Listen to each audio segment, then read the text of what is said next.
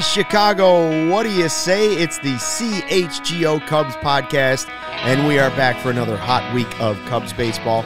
Luke Stuckmeyer, Ryan Herrera, Cody Delmendo, and our special guest this Monday afternoon at 1:20, live, the one, the only, conductor of the Big Blue Train, our good friend Dan Plesac from MLB Network. Dan, how you doing, bud? Good, Luke. The Big Blue Train, it's rolling. Hey, they really caught my attention the last 2 weeks, and really this past weekend, to win 2 of 3 in Toronto against the Blue Jays, because I'm going to tell you this, that is a really, really good Blue Jays team that can go really deep into the postseason, and the Cubs made them work very hard this weekend, but I thought 2 out of 3 up in Toronto was a big weekend for the Cubs. Yeah, and I think you had to after, losing a series to the Mets. It's like you had to do something to get that vibe back after beating the Braves. So now, Dan, I look at this next dozen games. They end the Cubs end the month against another one of your former teams, the Brewers, right? That's the team they're chasing in the division. So we know the Brewers series is going to be big at the end of the month. But in my eyes, if the Cubs don't catch the Brewers, I don't know why I feel this way, but if they don't catch the Brewers by the end of the month, when they play that series, then I don't think they're going to, because in this stretch leading up to that Brewers series, they play the White Sox, the Royals, the Tigers, and the Pirates. It's 12 games against dog teams. Those teams are a combined 92 games under 500, while the Brewers have to play the Dodgers, the Rangers, the Padres, and the Twins, who are a combined 45 over 500.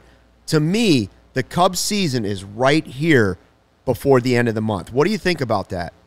Couldn't agree with you more, and I agree with you. I think that the Cubs are a postseason team, but I think you always want to count on, you want to win the division. That's the thing you want to do. Now listen, at this point going into this season, if you would have told a Cub fan, hey, you were going to be one of the 2 wild card teams, hands would have been up all over Wrigleyville. We'll sign up for it. We'll take it. But with that said, and this is a vulnerable Milwaukee team, right? Now, they're a good team, but they're not nearly as good as they've been the last couple of years. The next 12 days, heavily leaning schedule in favor of the Cubs. And what that can do, if they can cut into this couple-game margin and even get greedy and get a game and a half or 2 games ahead of Milwaukee going into the month of September, that would be huge. I think this. I look at this Cub team. I've been surprised at how well they played lately. But when you dive into it, Tyone's thrown the ball a lot better. Abad came out of nowhere and had a powerhouse start in Toronto, which was huge for them. But when you look at what good teams need to do, they need to have good players. And Dansby Swanson is starting to get hot. And say whatever you want, the Cubs have hit a home run with Cody Bellinger. Every good team in the postseason needs to have that one guy that you can jump on his back and he can carry you. And Cody Bellinger is starting to turn into that guy again. And I was excited to see that the Cubs stand pat. They didn't do anything as far as moving guys. And I thought the acquisition of Candelario was huge. I get it. Wisdom has been a great story, but there's a lot of swing and miss that comes with his game. Candelario puts the ball in play. He can run. He's athletic. So when you look at Candelario, you look at Bellinger, and you look at Dansby Swanson, they've got 3 guys right now that are playing well. You throw Nico Hoerner into that mix. This is a good team that has surprised a lot of people right now. We're going to find out, Luke, in the next 2 weeks. Is this a real postseason team or not? And if it is, they're going to hit this 12-game schedule and go somewhere around 9-3, 8-4. And if they can do that, they'll be in first place going into the first week of September. I'm curious what you thought, because you're saying, like, I think we all believe that this team is a playoff caliber team. When they were going through that entire May of just rough play, and there was a couple weeks in June where they had, like, just that whole stretch where they were just consistently underperforming, did that change your mind about the team, or were you always of the belief that this team, if they turn it on like they have, they could make a run? I mean, it was hard to say in the middle of May, like, hey, I really like this team. It's a playoff team. At that time, Marcus Stroman, you could make a case, he's the best pitcher in the National League. Now, he has been anything other than that his last handful of starts since he went on the IL. But with that said, Justin Steele has turned into a big-time, legitimate front-of-the-rotation player. I think the surprising thing to me is we were all in the industry from the national level looking to see, was Cody Bellinger as bad as he's been the last 2 years, or is he going to be able to get back to being the player that he was, an NL MVP type of player?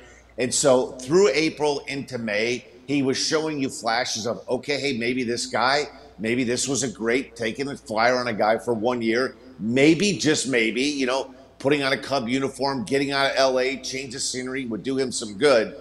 If anything, he's gotten better as the season has gone on, and he just makes you more and more think about, like, man, this guy is a legitimate player. And if he can continue to play the way he's played the last few weeks, the rest of the way, it's going to be hard for the Cubs not to get in, because they're playing in a Division I that is very winnable, and there really isn't anybody outside of the Brewers. The Reds were a really good story, but outside of the Brewers, that is their main competition. It's not like they're chasing the Atlanta Braves, right? It's not like they're chasing one of these juggernauts in the NL. They're not chasing the Dodgers. They're in a division that is very winnable, and if they can somehow muster together the next couple of weeks, grab control of this division, and all of a sudden they get some momentum, I think they'd be a hard team to beat in the month of September as far as winning the NL Central. Dan, one of the reasons the Cubs have gotten to this point, one guy you have not mentioned is Mike Tauchman.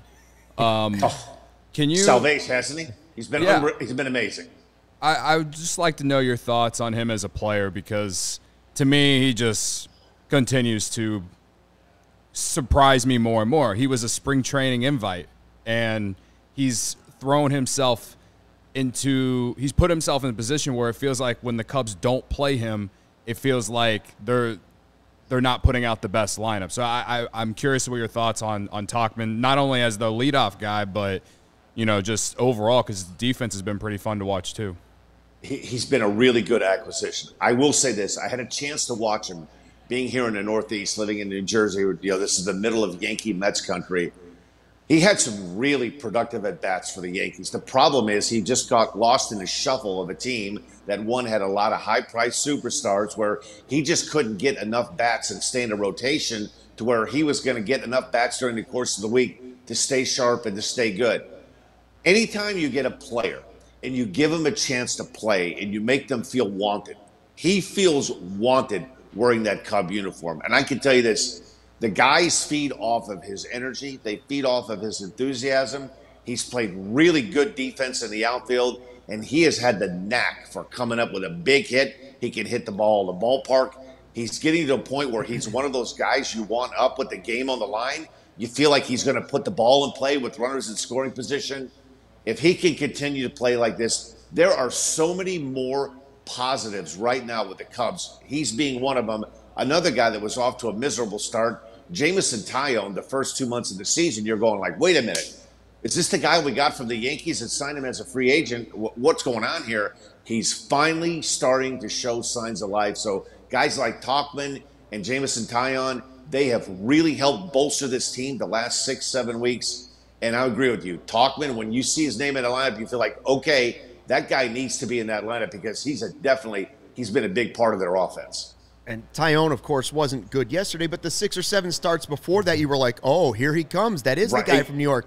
And Dan, you talk about Tauchman being that guy that was maybe not expected to be great. You know, you just thought you were getting sort of a solid, okay player, but he's one of those great surprises every good playoff team seems to find, right? You mentioned Tauchman, and on the pitching side, you look at the other guy you mentioned earlier in the show, Javier Assad, a reliever that kind of came out of nowhere in spring training in the World Baseball Classic. By the way, you can use this when you talk about him at MLB Network, because it's ASSAD. I like to call him the Ass Man, like Kramer used to have the license plate and Seinfeld, the Ass Man. And since we gave him that nickname and we put out the license plate, the Ass Man, he's taken off. So I don't want to take full credit for his season, but he has bounced back since we did that. Do you believe in teams having to find that type of surprise player? I mean, Bellinger you knew had that potential, but Assad and Tauchman, you never thought you were going to get that type of season from them. No, but you know what, Luke? Every good team, and you go back over the course of the really good teams that the Cubs have had over the years, there's always that guy that may not be an everyday player. He may be the fourth outfielder. He may be a utility infielder. He may be the backup catcher that ends up playing a key role. And one of the things in baseball today, especially, you have to have, if you're David Ross, the ability to use your entire roster, because sooner or later, you're going to have to give guys days off, and you're going to go through a lot of different players. And when you have a guy that you can count on and depend on, it just makes it so much more easier as a manager. And the other guy you have it's Steele, right? Like I know I watch you on Twitter, Dan, and each month, beginning of each month, you put out the DP top 25. Top 25, is it starting pitchers, correct? Starting pitchers right now. Okay. So I know that in August, start of August, you had Steele up to number 3 for starting pitchers. That's in baseball you're talking about, right? Yeah, he's come a long way in a short period of time. And I've always been a fan of his, but you're always a little wondering, like, can a 2-pitch pitcher, he's basically a 2-pitch guy. Can he get away with it? Can he pitch with it?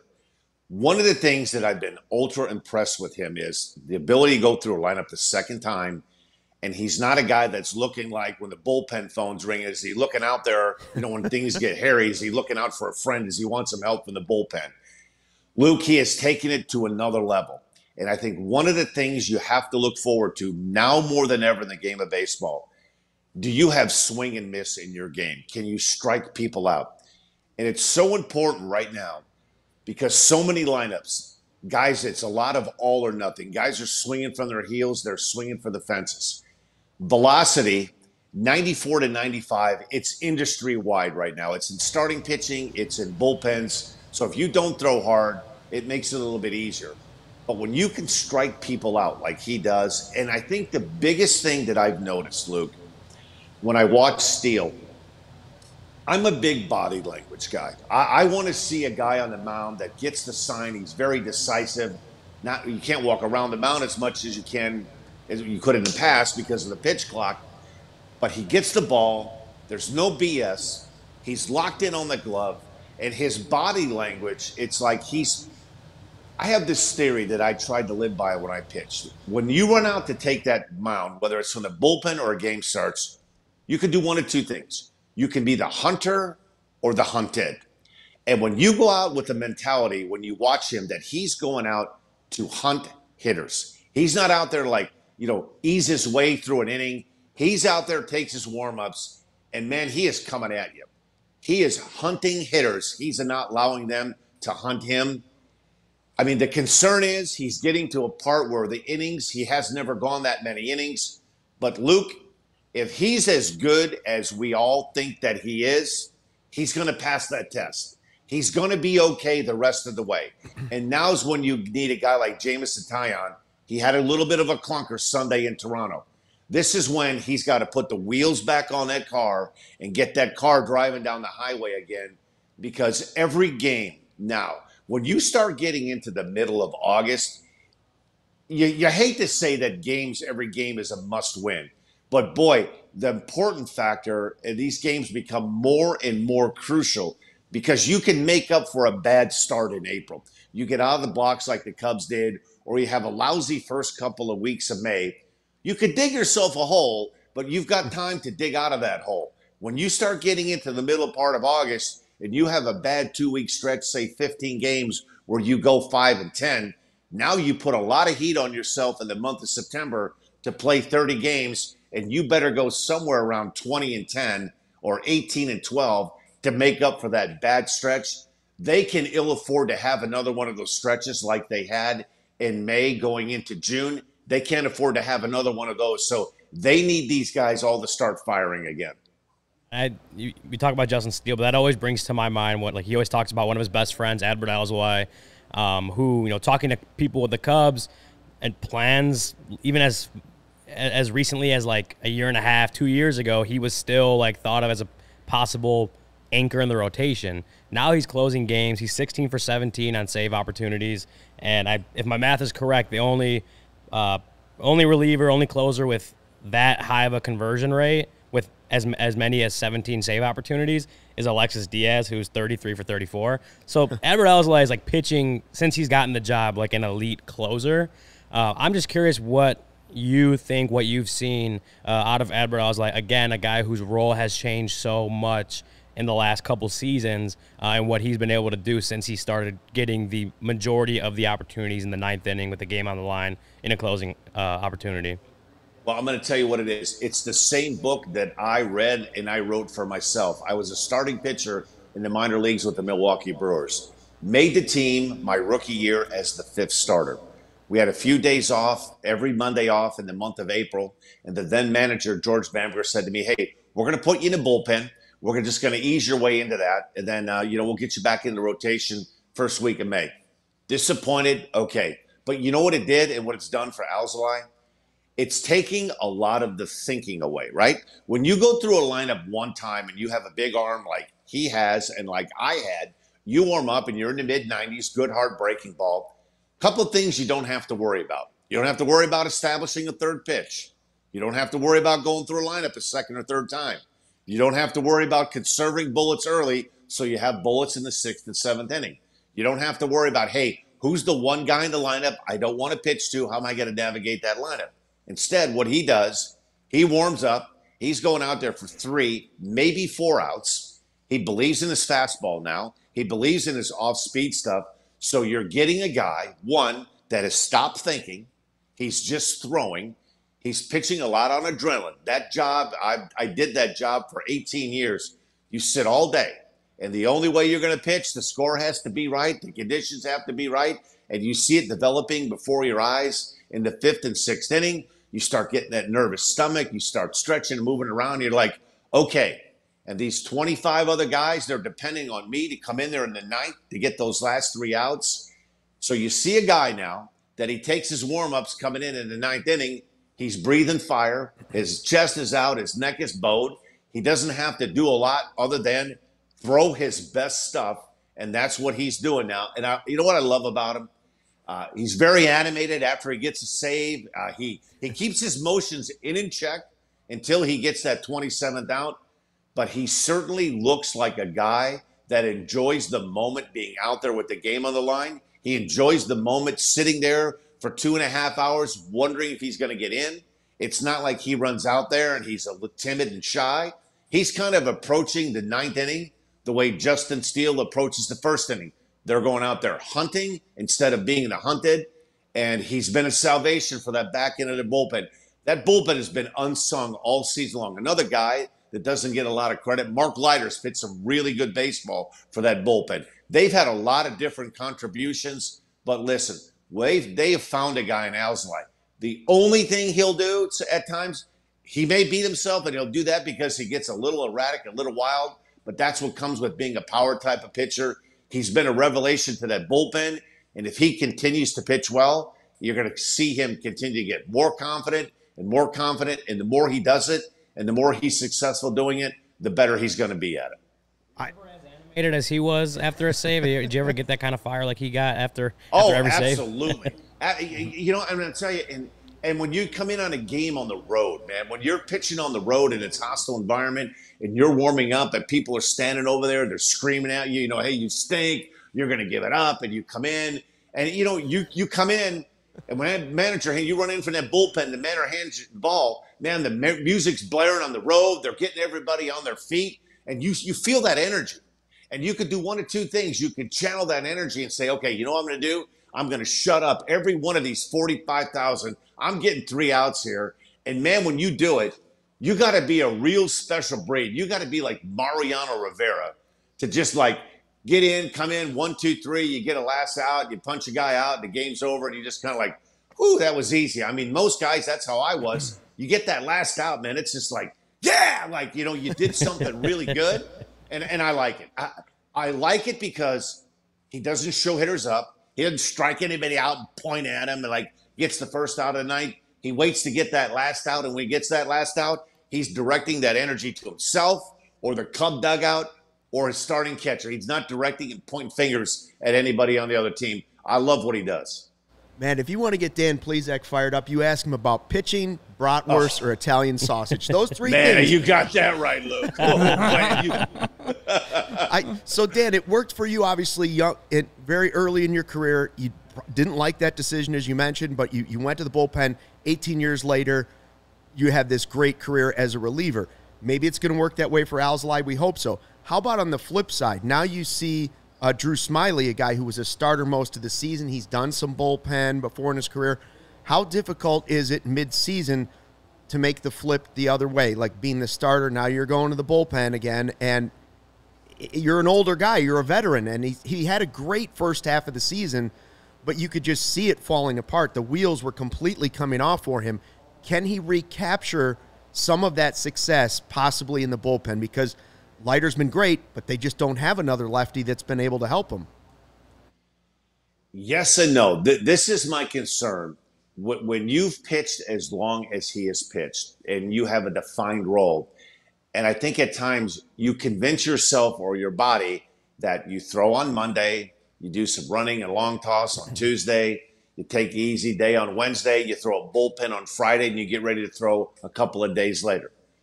The bullpen is kind of one of those fire drills, man, where it's haywire. In a perfect world as a manager, you'd like to be able to tell a guy like Smyly, he's going to be your option, like close game, third, fourth inning, multiple inning guy. I don't know if they're going to use him like as a situational lefty guy, bring him in the seventh. Maybe they will if the lineup is right, where you've got a big-time lefty and you've got some righties that are behind it. You feel good that Smyly can get him out with that curveball. I think the biggest adjustment for him is going to be, it's like, listen, when you've had some success like he has, let's call it what it is. It's a demotion to the bullpen for him. And you have to hope that he accepts what's going to be given to him. And listen, he kind of made his bed, and this is the best way the Cubs can use him right now. They have better options in that starting rotation. I'm fully believing that he's going to go down there to the bullpen, and he wants to be a good bullpen pitcher. And if that's the case, Luke, don't be surprised in the next couple of weeks. He may not get a win out of the bullpen, and he may not get a save, but there may be a couple of games where the starter's in trouble. The Cubs are down 3-1 going into the third inning. They bring him in out of the bullpen. He can go the fourth, fifth, and sixth inning, allow the Cubs to get back into a game and win a game.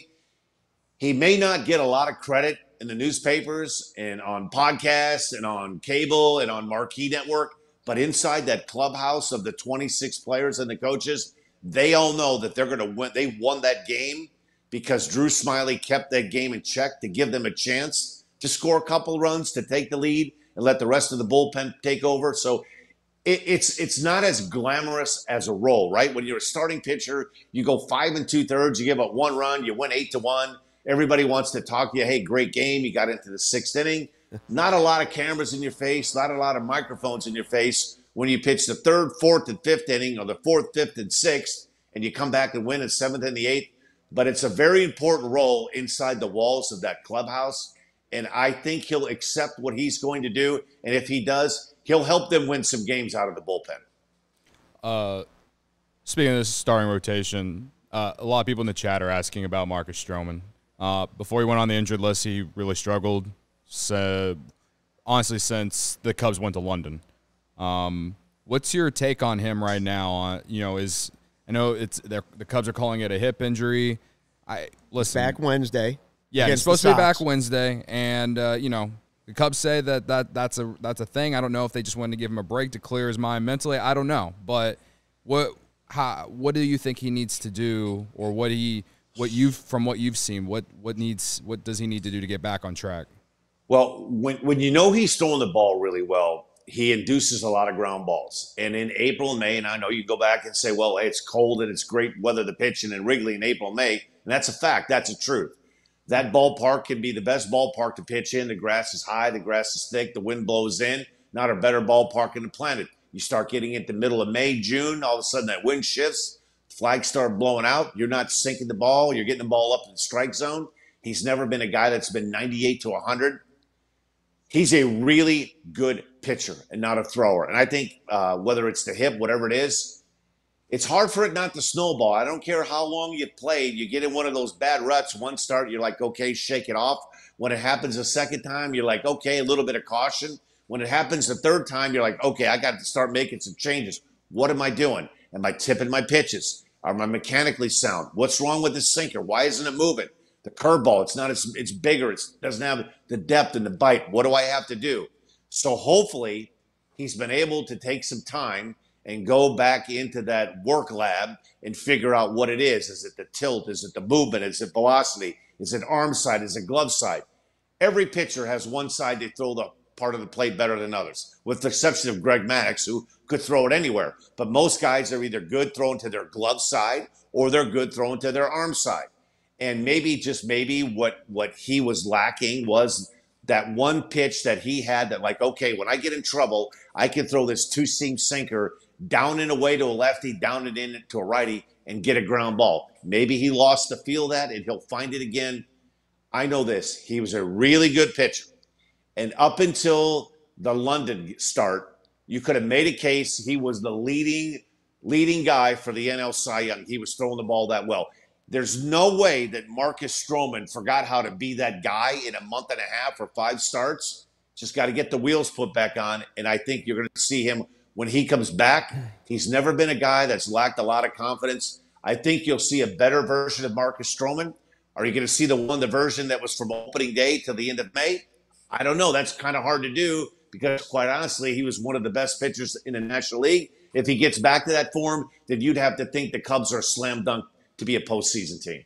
Difficult is that balance. We talked to him with the day he got put on the IL, and he had said that the previous start, he had been feeling it for a while in the hip, and that, you know, as a competitor, he wanted to be out there pitching and was making maybe slight mechanical tweaks to kind of like counteract he was trying to pitch around it, right? Trying to pitch around the injury that was bugging him, and obviously it didn't work if you look at the numbers and look at the results. So how difficult is that balance as a major league pitcher, a competitor, wanting to be out there and doing your best for the team, but also knowing like there's an injury that's bugging you and it may be time to address it when the results aren't showing?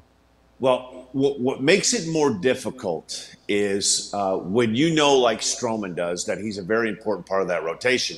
Because think about it, before they were going to London, Jameson Taillon couldn't get out of his own way for a while, right? So the rest of that rotation, Justin Steele spent some time on the IL. You know, there was a heavy workload that he was the guy. Mm-hmm.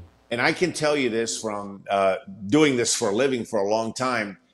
There isn't a pitcher that's alive that goes out there and thinks like, hey, I'm not feeling good. I'm going to go out there and get my brains kicked in. And I'm sure there have been a lot of starts in Marcus Stroman's career where back, neck, ankle, hamstring, whatever, tightness, bicep, whatever it is, shoulder, elbow, that you're not feeling 100%. You take your warm-ups, you're like, okay, let's see what I got today. And the next thing you know, you're into the 7th or the 8th inning. And then what you do, you convince yourself that, hey, you know what? I don't have to be 100%. I can win at 85%.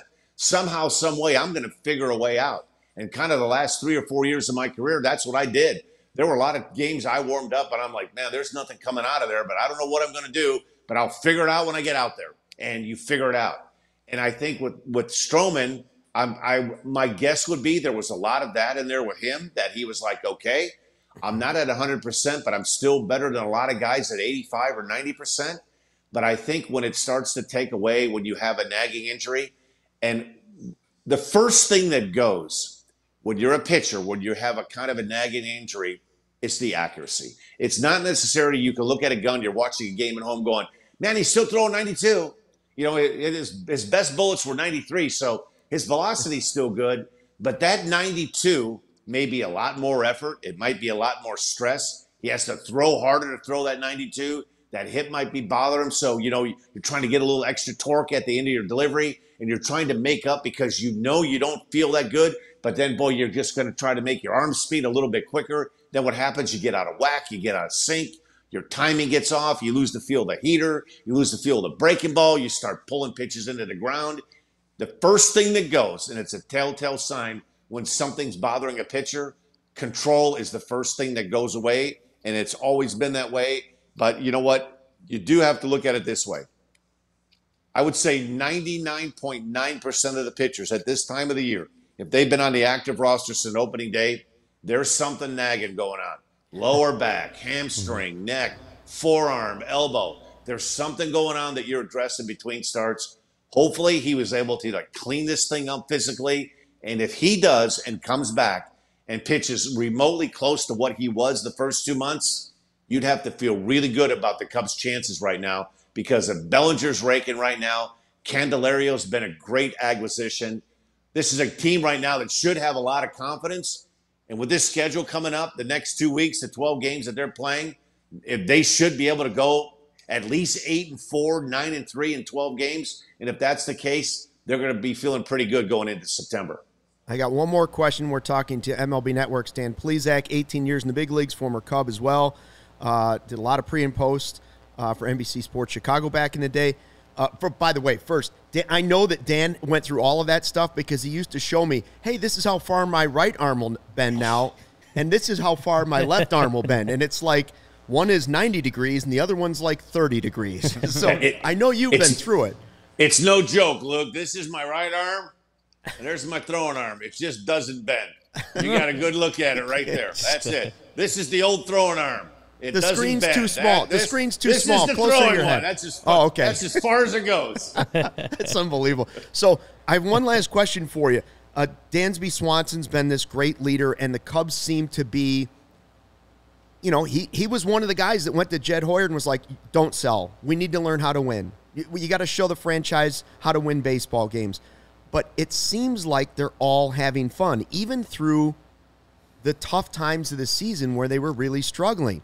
So, Dan, in all your time in baseball, what kind of value or credit do you give to a group of guys in a clubhouse that gets along, seems to be all going in the same direction? We've seen it not work on the South Side. They've got problems with that. But is there a value to a team that gets along, or is it simply you got to play good baseball, you got to have the talent, and if the guy next to you is a jerk, so be it?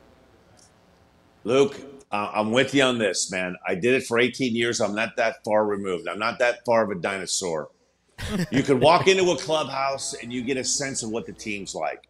And when I watch this Cub team play and you watch the interaction in the dugout, there's not a lot of complaining. There's not a lot of bat throwing. There's not a lot of banter back and forth between the manager, the coaches, and the players. It is so important, particularly when you get to this point of the year now, because everybody's getting a little tired. But when you've got guys like Bellinger that have been through this and they've won and they've been on a World Series team, you've got a guy like Dansby Swanson that's been there and he's won.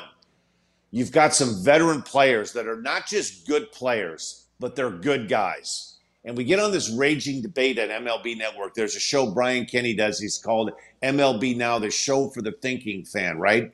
Where you don't take into any account the human interaction. I want to look at a spreadsheet and I want to see player A, player B, and player C. I want player B because these stats line up. There's something to be said about the human element. And anybody that tells you that has never played or never been inside a clubhouse. All of the good teams that I've been on, Luke, there is a way that you stick together. There's a way that if you have a bad start as a starting pitcher, couple of position players, couple of relievers come in, they pat you on the back, say, hey, man, you've been carrying us for 2 weeks. Forget about this one. Let's go. We're going to pick you up next time. And it's a real thing. And I think the one thing that they've done, Jed Hoyer and David Ross, they put together a roster. And listen, you got to take a chance. You hope that Bellinger, you hope you're going to get the guy you're hoping you're going to get, but you don't know if you are. You're going to get a guy in Dansby Swanson, who is one of the keys, the backbones to that Braves team, plays every day. And when you get those two kind of guys to come into a new team and like where they're at, accept where they're at, not a lot of complaining where they hit the order, not a lot of complaining when they play, where they play. It speaks volumes. What you have to have, Luke, you have to have your best players. They have to buy into the plan. They have to buy in, and if not, fake it like hell that they're rooting for every other guy on the team. Because I've been on some really good teams with some superstar players that are selfish, and you can see right through those kind of guys. Dansby Swanson and Bellinger, I think with Bellinger's case, he's reestablishing his credibility. He's getting his confidence back. And I talk a lot with Cliff Floyd, who does a lot of pre- and post-game shows. And he just tells me, man, they just love him there. He loves being there, and the same thing with Dansby, Swanson. And so when I'm watching a Cub game, I'm not necessarily watching the game. I'm watching, hey, when the inning's over and Bellinger is running in from the outfield or he makes the third out and he pops up, his body language, he takes his gloves off and he hands them to the first base coach instead of ripping him off and throwing him on the ground and making the coach go have to pick up that helmet that he threw 20 feet down the foul line. That stuff all adds up over the course of time. But when you do this, you start getting into August and guys are tired. And they're going to tell you they're not, but man, it is. When you're on a crappy team, the dog days of August, they're a real thing. I'm telling you they're real because I've lived with it. And the cool part about where the Cubs are at right now, I watched that last homestand. There aren't very many empty seats at the corner of Clark and Addison right now. And they don't care if they win the division, if they're 82-80. And the Cub fans don't care if they're the second wild card team. They want to get into the dance. They're not doing the noise like the Red Sox and the Yankees. Well, we're going to get in, but we're not any good. The hell with it. Cub fans are like, get us in the dance, and we'll see how far we can dance. And that's the beautiful part of it.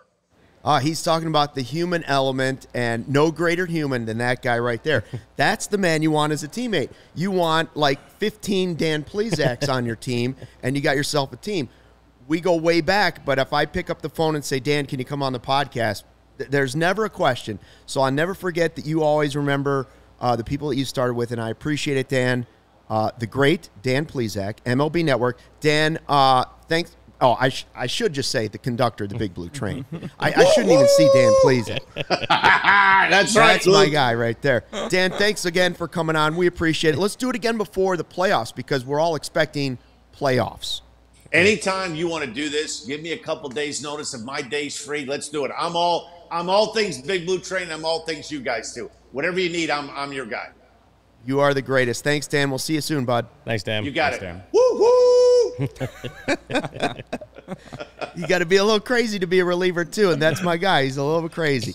Hey, DraftKings, UFC, number 292 coming up. A bantamweight battle for the belt is going down during UFC 292.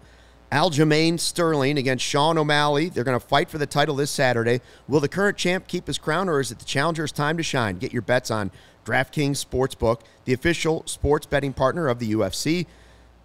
New customers can bet just $5 to get $150 in bonus bets instantly. Download the DraftKings Sportsbook app right now. Use the code CHGO. New customers can bet just $5 on UFC 292 and get $150 in bonus bets instantly. That's this Saturday, only on DraftKings Sportsbook. Use the code CHGO. Gambling problem? Call 1-800-GAMBLER. In New York, call 1-877-8-HOPE-NY or text HOPE-NY. That's 467-369. In West Virginia, visit www.1800gambler.net in partnership with Hollywood Casino at Charlestown Races. All games regulated by West Virginia Lottery.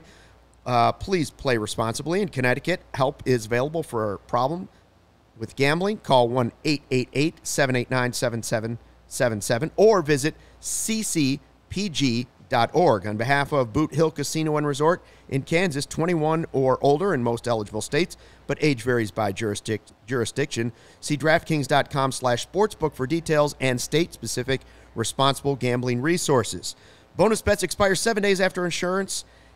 Eligibility and deposit restrictions apply. Terms at sportsbook.draftkings.com/MMA terms.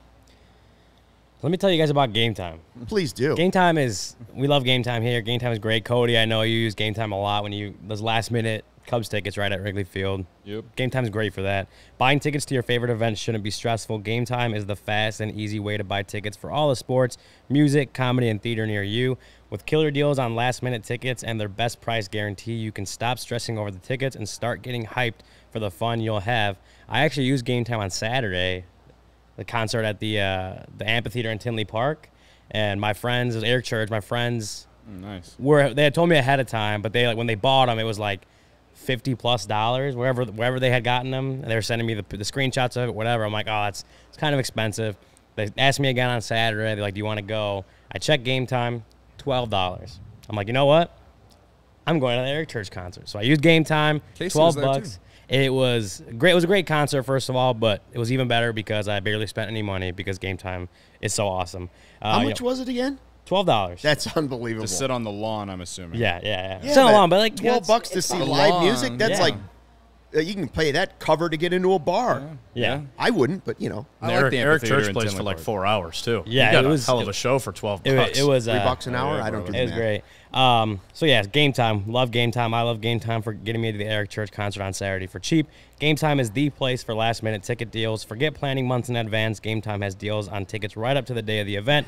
Get exclusive flash deals on tickets for football, basketball, baseball, concerts, comedy, theater, and more.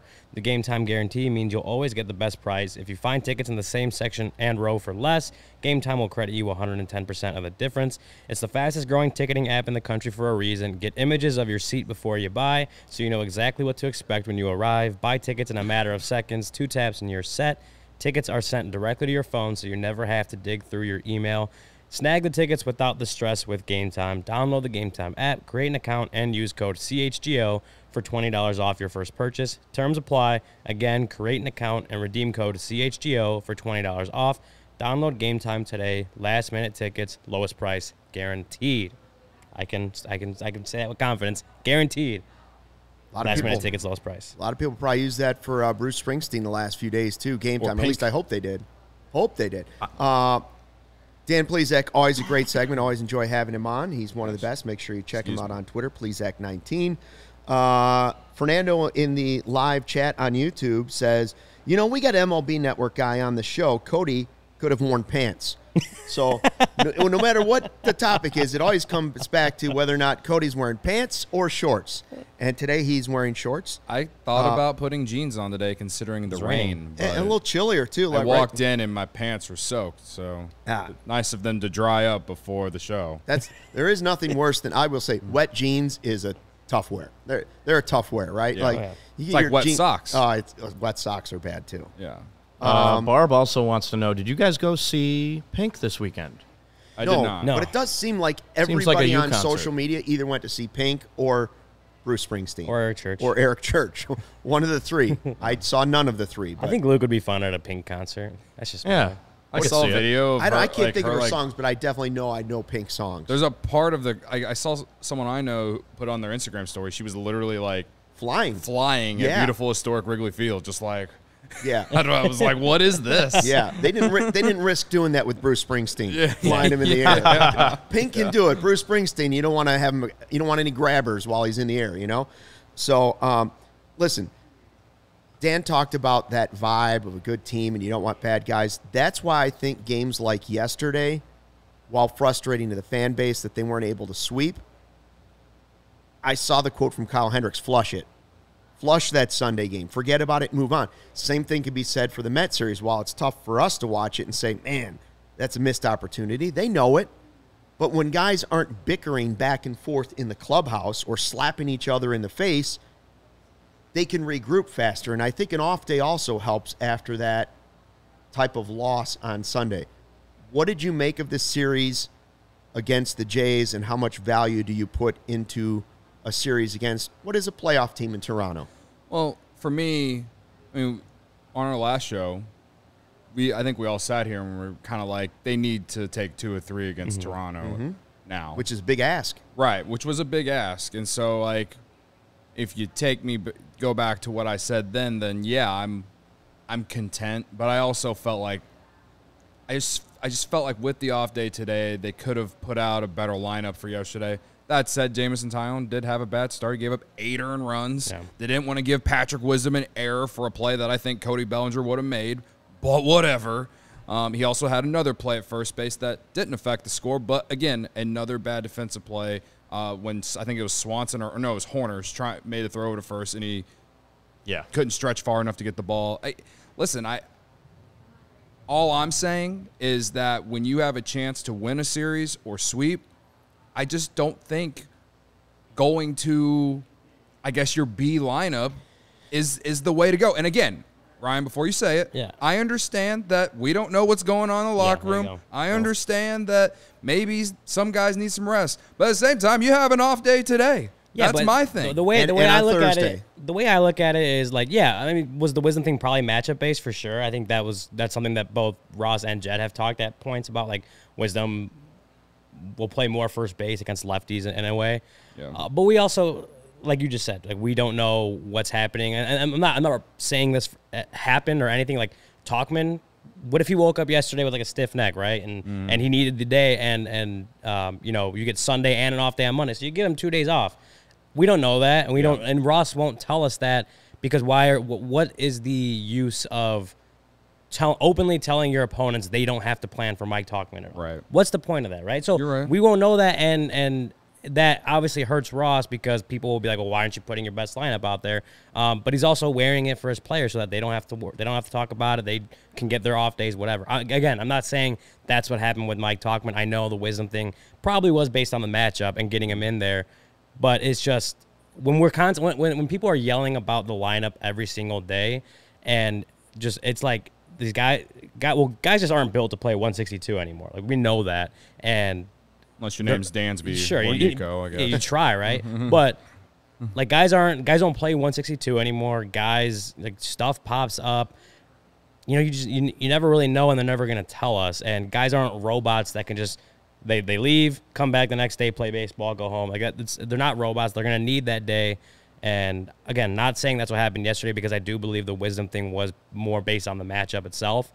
But it's that I think I say it more as a general thing because people are screaming about lineups every single day, and it's like you guys just no they won't tell us what's why guys are down or why for the most part try to keep that in the clubhouse, so we don't really ever know. I don't blame guys for needing a day off because I mean I can't even do 162 podcasts during a season, let alone play 162 games. None of us are. But I do know this, that managers also like this move, which is they do have the off day. I know what you're saying, Cody. Like, hey, man, they're going to get a rest on Monday and they're going to get a rest on Thursday. Like, their days off.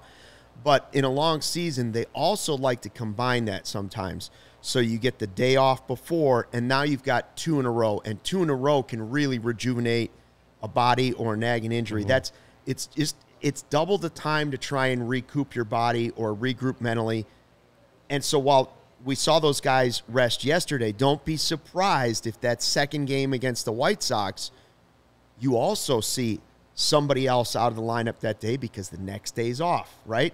Thursday is going to be off. So, again, he's got an opportunity to rest another player or players 2 days. The guy I worry about is still Steele. Dan says this is his big challenge. Can he get through it the rest of the season? I tell you, the one thing I feel better about is having watched Assad in that series make that start. That was, I mean, when we say the ass man shoved, the ass man shoved. He shoved. And so you see him pitch like that. If you can get him to take a spot start when Stroman comes back, if he can help give Steele 1 week off or one start off, or if somebody else can fill in, that's one of the things that's lacked on this team, right? Yeah. We haven't had Sampson be available. You haven't had Killian be able. Killian just doesn't look like the guy. Like, you haven't had that guy come up and give the Cubs an option of, all right, we can rest our horse in the rotation who hasn't ever thrown this. Maybe Assad can be a bigger piece to that puzzle the rest of the season. Just to go back on what you were saying, I agree about Assad.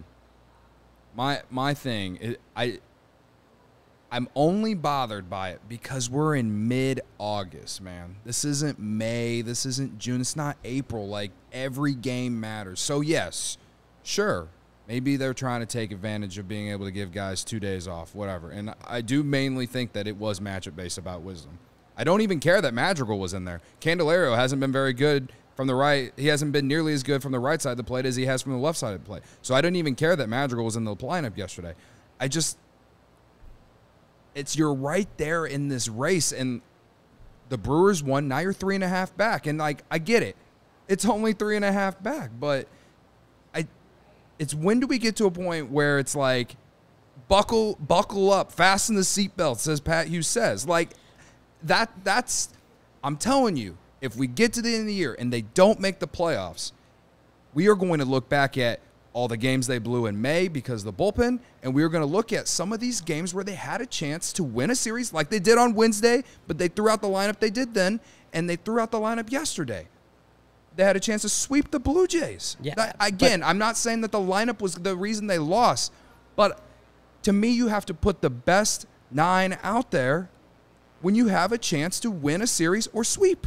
That's just how I feel about it. But again, is this what I'm saying is that we don't know for sure that the best 9 were even available yesterday. Like that they didn't come in. That's true. Someone tweaked something, and Ross just said, we're going to give you the day. Maybe an emergency situation, you put you in there. We want to get you 2 days so that you come in with something nagging, you get 2 days of rest, as Luke said. That can really help rejuvenate a body versus, like, we play you now and you risk. Like, I go back to the Dansby Swanson thing, right, with Mallory.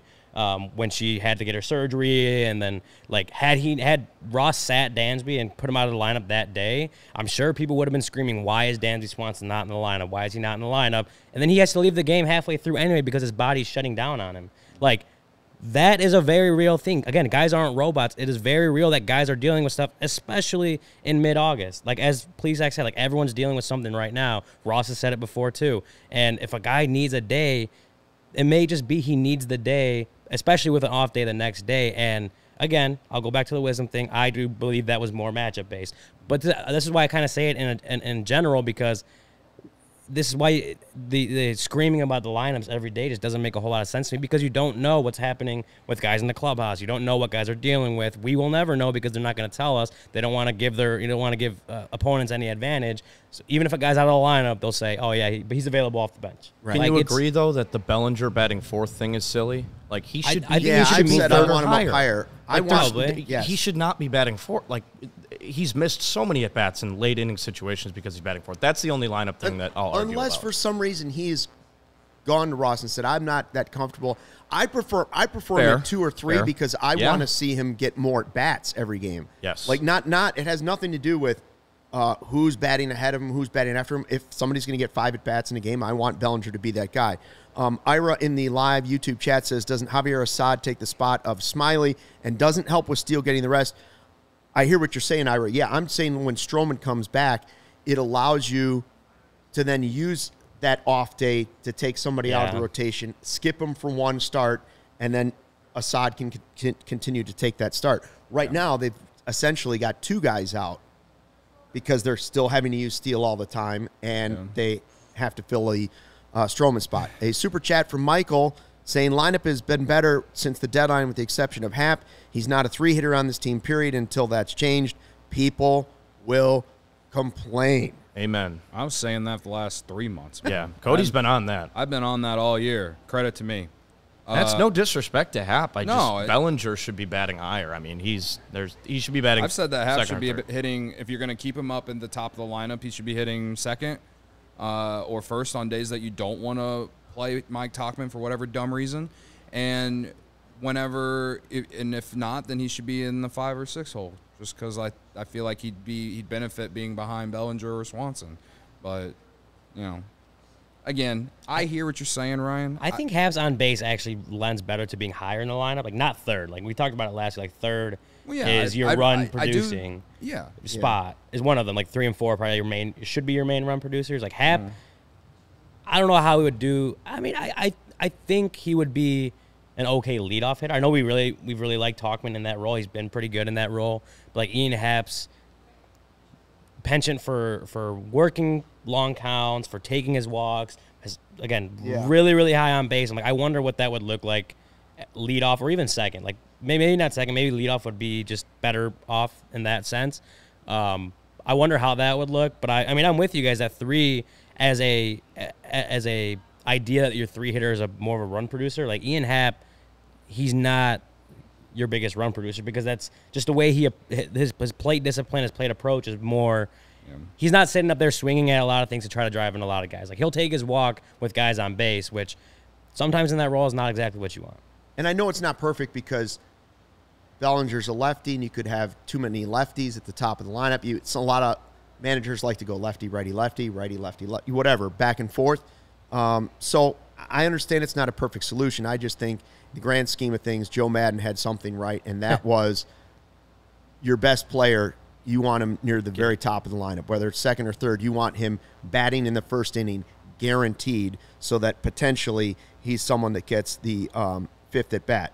Tell you what else you want to do, Cody. You want to drop by Sunnyside as you head over to our CHGO Cubs takeover coming up because Sunnyside is right by Obvious Shirts, right by Wrigley Field, and right by we're going to be for the takeover. Yeah, I mean, when you see Ian Happ batting third in the lineup, the only way it's going to make yourself feel better is stop by Sunnyside before you head over to the takeover. Sunnyside is your home for judgment-free cannabis shopping, a place where all kinds of visitors are welcome to explore, discover, and purchase a wide array of high-quality products. Sunnyside has everything you need to elevate your summer one-stop shop for all your cannabis needs, no matter where you are on your cannabis journey. Easy online ordering and in-store pickup. Great transparent loyalty program called Sunnyside Rewards. Sunnyside's House of Brands. We've talked about Mindy's before. Good News, High Supply, Cresco, and a whole lot more. Through August, head to sunnyside.shop and use code CHGO25 at checkout for 25% off your total order. One use per customer, not stackable with other promotions. That's not only for new customers. Anyone can use our code. Pick up everything you need to elevate your summer. Must be 21 plus or an Illinois Med card holder. You know, guys, I talk about Lewis University a lot, but they are students just like us, full-time jobs, some of us with families, full-time sports fans. You can go back to school to earn a respected degree at Lewis University. It's just 35 miles southwest of Chicago in Romeoville, and it is a hidden gem in our area, ranked as one of U.S. News and World Report's top-tier colleges. The faculty bring real-world experience and instruction to the classroom. It's immediately relevant to your career. They offer career support and academic resources for adult students.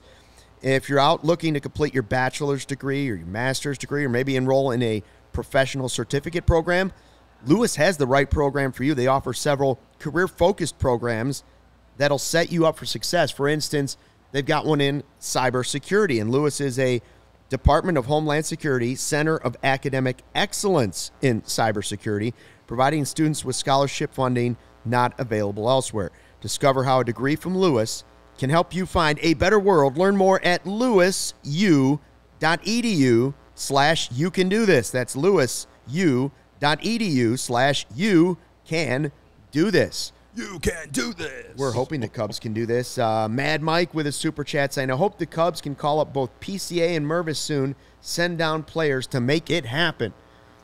People are really getting on the PCA train because he's dominating AAA. He's looking real good at AAA. Which is no surprise to me. It really isn't. Yeah. It's no surprise. I mean, the closer the more the pennant race heats up, and the more each game matters, the more we're going to hear the cries for PCA. Yeah. That's just a fact. I did a Twitter space after Saturday's game. I think Tanya's in the chat too, and she asked me about my thoughts on PCA, like getting the call. And I think if he does, I genuinely think that he'd be more of like just a bench guy, like, defensive replacement guy, or, come in, steal a base for you. I don't think that the Cubs will find a way to play him every day. And that's the only way that I would see them do it, because there's just no room for him right now on the field. And I feel like if they do want to play him every day, there has to be an opening for that, because when it comes to like development and stuff like that, I would love to see him get every day at bats, but it's like, who are they gonna take out, So it would be fun if he gets to call up in September. Like we said at the beginning of the year, we said there was a chance that maybe it could happen, maybe a cup of coffee type thing, come up, play a little defense, steal a few bases. Get a taste of the bigs. Yeah, maybe get some pinch hit at bats or something like that. Get a taste of the playoff fever. Yeah, but I don't feel like any significant thing for him is going to happen this year. They have a lot of roster decisions to make in the offseason, but that's kind of the thing. And Mervis, that's a whole other thing. Like because they traded for Candelario, I don't know where he's going to play. And you got to play Morel every day. He's like the second leading hitter and home runs on your team. You have to play him every day, so you can't necessarily throw him in the DH role. And again, you'd rather play Bellinger or Candelario at first base. Mm-hmm. So it's like I don't see a spot for him at least the rest of this year, unless there's an injury. Yeah, well, looking at the PCA one specifically, which Mervis, injuries is probably the most likely situation that you see Mervis back on the big league team this year, just because he had struggled he hit the ball hard, I know that, but just the results weren't quite there. He was There are different things that played factors in why he went back down and hasn't come back up yet. But like you said, with Jamer Candelario now in the lineup and with the ability to play first base, it's going to be hard to see Mervis come back up. But for PCA, like I'm looking at it, and the AAA lineup doesn't, or AAA roster, what am I trying to say? AAA schedule doesn't end till the September 24th. So I don't see a likely scenario that he doesn't just finish that AAA season with Iowa. If for some reason, like that last week, they decided to give him a cup of coffee, I mean, that still feels unlikely too.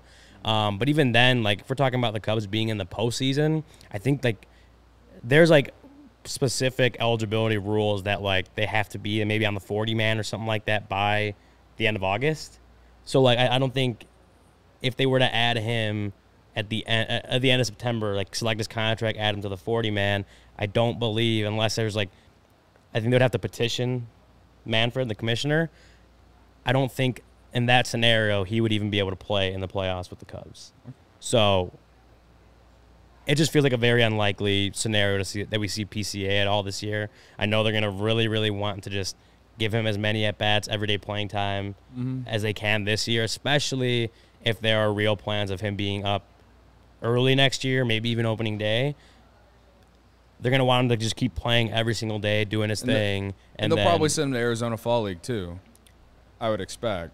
I don't know, just because I think because he's played the whole season, I wouldn't expect them to send him. I'd rather see him get a couple games with the Cubs than the Arizona Fall League. If that's I agree with you on that. I'm not necessarily saying that, but I just feel like they're going to want him to get as many at bats as possible. Yeah, because I think that they do want him to be on the opening day roster. You get a draft pick now if you promote a guy on the opening day roster. Like, I don't know. That's something to talk about down the road. It is fun to think about the possibility. I would be so much more on the train for it if the Cubs had issues in the outfield. Like, they're kind of overloaded in the outfield right now. You know, like I know everyone's complaining about where Hap's hitting the lineup, but it's not like he's been a negative WAR player for them. Right. Bellinger's giving you Gold Glove defense in center field with Tauchman being very good out there.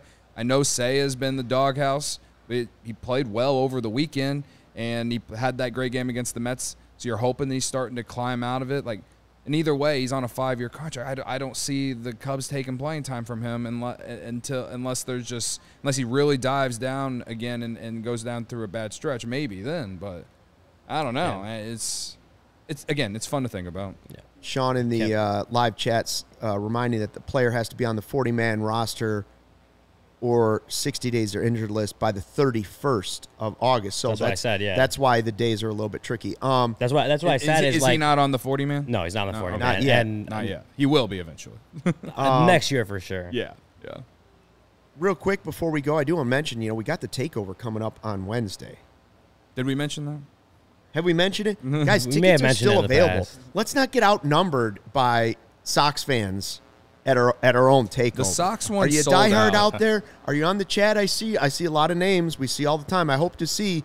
I hope the Godfather Michael Collada can make it. I would like to see the Godfather at our takeover. The Godmother. I would like to see the Godmother Barb. If Barb could make it out. Is Mike Dubs going to be there? Mike Dubs will be there. Mike Dubs is going to be there. Niren maybe. Niren going to show up. Niren was out there opening day. I'd like to see Niren out there. Craig. Got a lot of people. Yeah, we still a lot have of people in the available. chat, a lot of regulars. I'd like to see some of you guys out there. And like I said this last week, where the pregame is at Almost Home, which is diagonally across the street from Obvious Shirts. So you can literally go to Sunnyside after you see Ian Happ batting third in the lineup. Go to Sunnyside to make yourself feel better. Then walk down to Obvious Shirts store, pick up the Summer of Mike Tauchman shirt. That's right. And then walk across the street to us, to where we're at. We'll be at Almost Home, where you'll then get your shirt that you get for coming to our event and then hang out with us and have a few drinks and then walk with us to the park. Mark is asking in the chat, tickets, question mark? Yeah, Mark, maybe we're not clear about this, and let's make it real clear. Yes, we're hanging out at Almost Home Tavern and Grill before the game, but then CHGO is buying a block of tickets at the game, so if you go to allchgo.com right now, first of all, if you're a diehard, it's 20% off everything. Yep. So that's great, and you get a shirt. But we're all going to go. We're all going to have our shirts. We're all going to go as a group to the Cubs game. So, yes, you're buying a ticket to the Cub game with CHGO. So we've got a block of tickets. You're buying the tickets from us. They're cheaper than if you were just going to go out and try and buy the ticket yourself. So we're going to go as a group and take over a section at the Cubs game as the CHGO group, all hanging out as one. So, yes, we're talking about all going to the Cubs game together. Yeah. That's the gist of it, right? Maybe even have a beer after the game, too. Maybe even have a beer after the game. I basically live like a mile north. We're going to have a good time. There might be some giveaways. Yeah, giveaways. Don't forget. And the again, golf one's still. vibes will be good. We're playing the Sox. Hopefully that day they're going for the sweep to sweep the season series in general. Would be fun. And I'll be there. Almost Home will have some Goose Islands, too. So we're going to have some drink tickets for everybody that comes as well. Goose Island, the official beer of CHGO, Chicago's beer since 1988. Tropical Beer Hug, Goose IPA 312, the Full Pocket Pilsner. Try any of them at that takeover. Almost Home Tavern and Grill, 3801 North Clark. Grab Ultra Fresh, brewery exclusive beers at Goose Island's original brew house, also at Clybourne Avenue in Lincoln Park.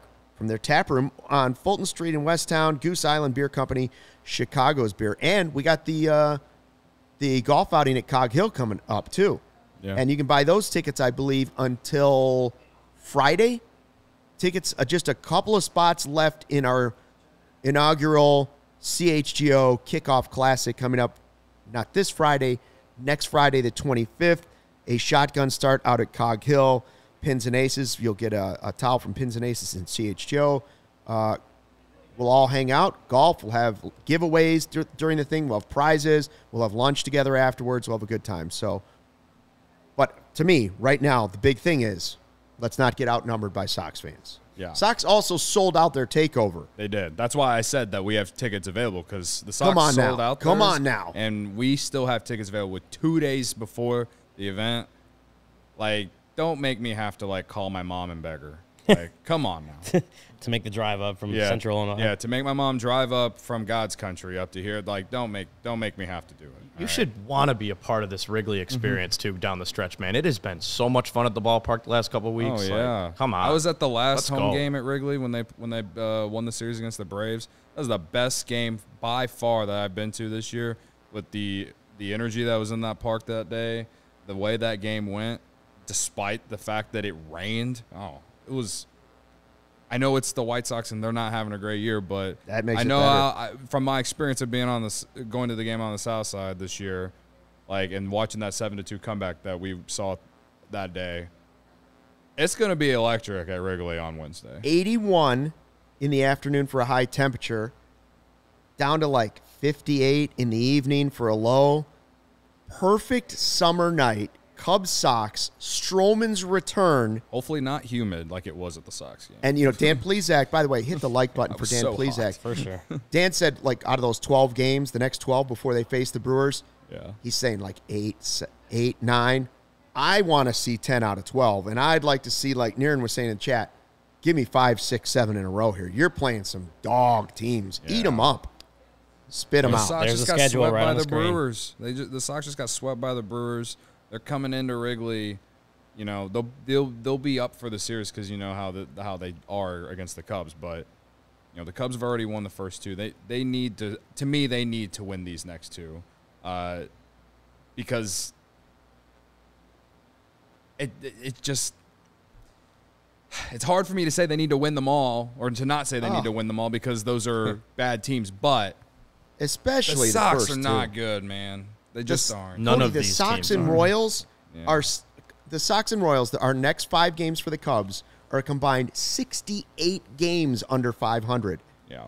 Yes, you need to win all 5 of those. Yes. Yeah. Any loss in those 5 games would be disappointing. It would be annoying. Yeah. Because those are bottom dwellers right there. Yeah. And the team's playing well right now. If the only reason I'm complaining about the team right now is because of David Ross and how he's making the lineup, that's telling. Because then I'm not complaining about this guy not playing good or this guy not playing good. It's just, I'm bitching about marginal things. You're finding ways to complain. Yeah.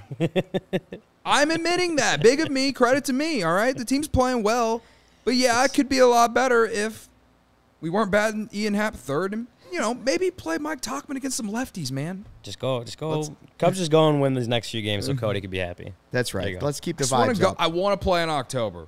That's right, Edward. You give me October, I'll stop complaining the rest of the year. Everything else, you can play in October for this season. You get in October. Everything else after that is house money. That's all it is. Edward agrees with me. #vibes. #vibe with us. We are back for Crosstown tomorrow. We'll have the post-game show right here on CHGO. Do we have pre-game tomorrow? I think we have pre tomorrow. Pre and post, CHGO right here. Make sure you join us. Please hit the like button on the way out. If you're downloading this in podcast form, please give us a like, hello, and check out the live YouTube feed whenever you get the chance. It's the most fun way to get involved in the chat and hang out with us as we become the coolest place ever to watch Cubs baseball, which we've already done. So that's that. Thanks for checking out the CHGO Cubs podcast. Big thanks to our guest, Dan Plesac from MLB Network. For Cody and Ryan, I'm Luke. Don't forget Kevin on the ones and twos over there producing. We'll see you tomorrow. Cubs Sox, fly the W. Until then, have a great day.